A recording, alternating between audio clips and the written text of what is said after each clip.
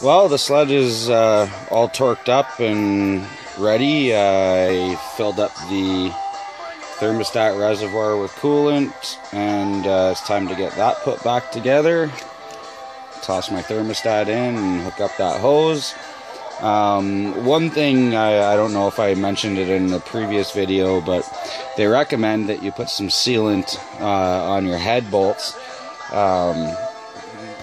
And you'll see, like, basically sometimes they'll leak a little bit and you'll constantly be losing pressure and having to bleed the damn thing all the time. And I've run into that issue, and you know, you'll see where the coolant is leaking out if any of the head bolts are missing, or if any of the head bolts are leaking. So, you know, I didn't do it because I didn't have the sealant available tonight, and I didn't feel like going to buy any. So I've got it back together like this. Once the machine gets up to temperature and goes for a little ride. Oh, that's amazing. Yeah. Once everything gets up to temperature, if there is a leak in one of those head bolts, you're going to see.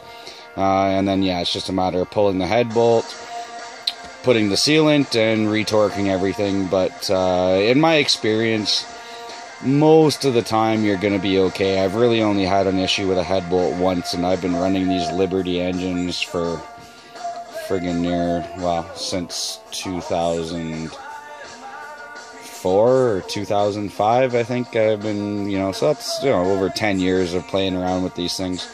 So, yeah, it is what it is. If you need to fix that with a little bit of sealant, go ahead.